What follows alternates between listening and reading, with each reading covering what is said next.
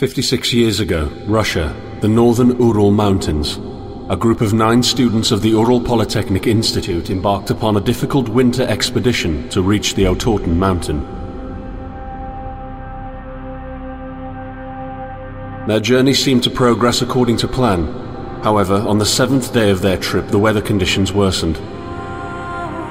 They lost their orientation and were forced to set up a camp on the slope of the mountain called Kholat. It was their last stop.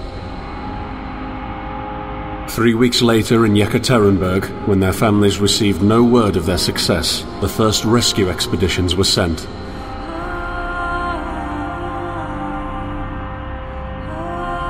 On February 25, 1959, an abandoned encampment was found. The tent was torn down and covered with snow, with all the group's belongings left inside. Further examination revealed it was cut from inside out. The surrounding footprints indicated the crew had fled the tent. They were barefooted. This suggests a frantic escape, characteristic of people scared out of their wits. 2 sets of prints led to a forested area down the slope.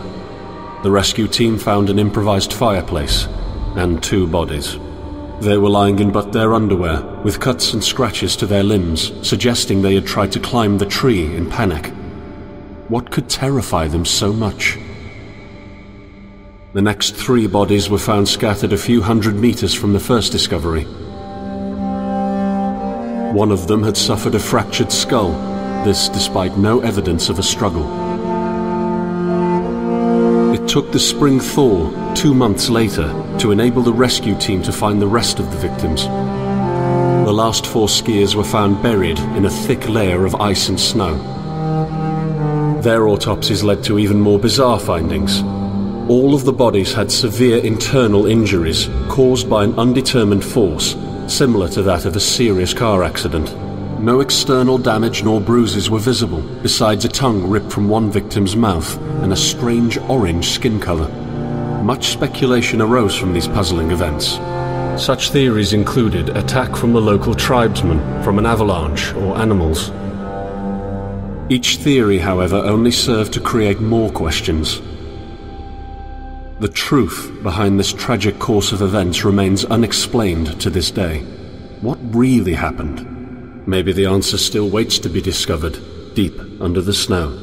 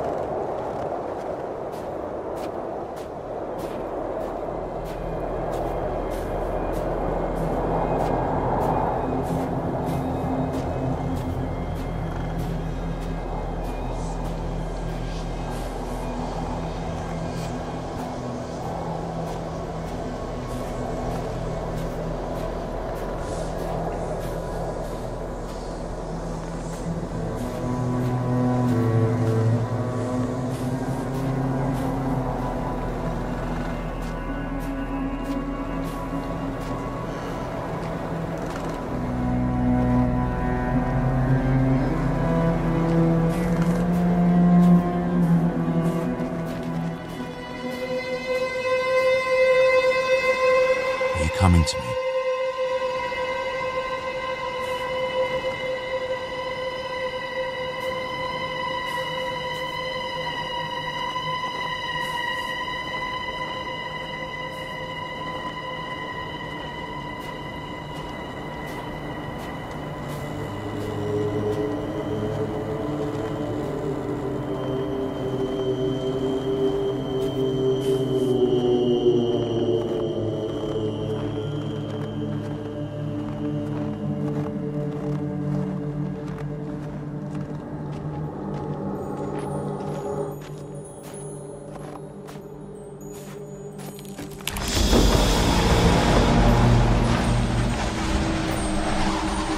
In the end, the only thing I saw was a flash, an insufferable burning light, the pain ripping apart my body.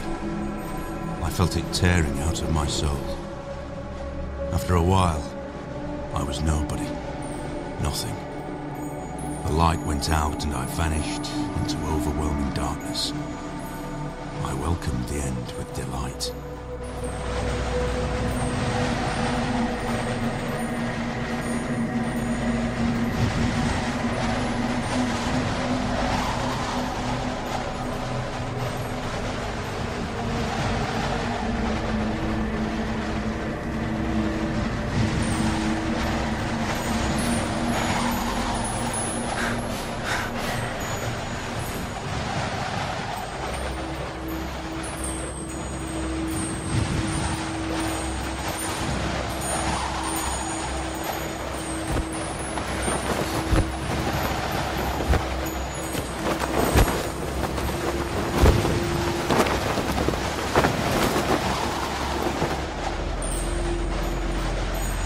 I am right behind you.